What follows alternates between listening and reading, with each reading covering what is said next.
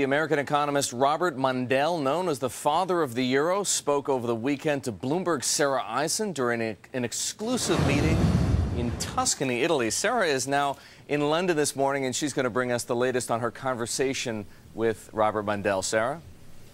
Eric, and it took place at Palazzo Mundell, that is the home of Nobel laureate Robert Mundell, credited with helping to create the euro. He gathers some of the world's top economists there every year, some of his closest friends. The big shots that were there this year: President Klaus of the Czech Republic, Jacob Frankel, chairman of JP Morgan Chase International, and others.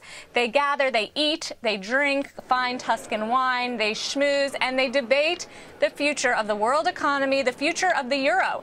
And the key takeaway here from most of these economists here is that the euro is not going to break up, and in fact, it will come out of this crisis even stronger. That is certainly the view of Professor Mundell. He told me in an interview, the worst is over for the euro, but that doesn't mean it's out of the woods. Listen to what he said. We've heard most of the bad news of Europe. Not all of it, but we've heard most of the bad news about Europe. And for that reason, I think the dollar-euro rate is in a more stable, permanent territory than otherwise. And I asked him what the bad news, what the risks could be. He talked about default, debt restructuring. He is not ruling that out for Greece, for Spain, Portugal, Ireland, but still gives it less than a 50% chance for all of them.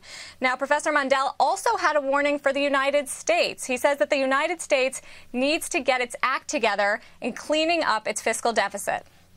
The United States can't go on running huge budget deficits and building up its debt-GDP ratio without getting into trouble. Remember, the U.S. is helped by the fact that the dollar is the world currency, so other countries buy dollar assets, and that finances a big U.S. deficit.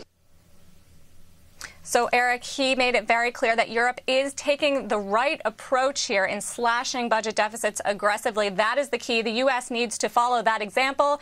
That and the euro will remain, and it will remain strong.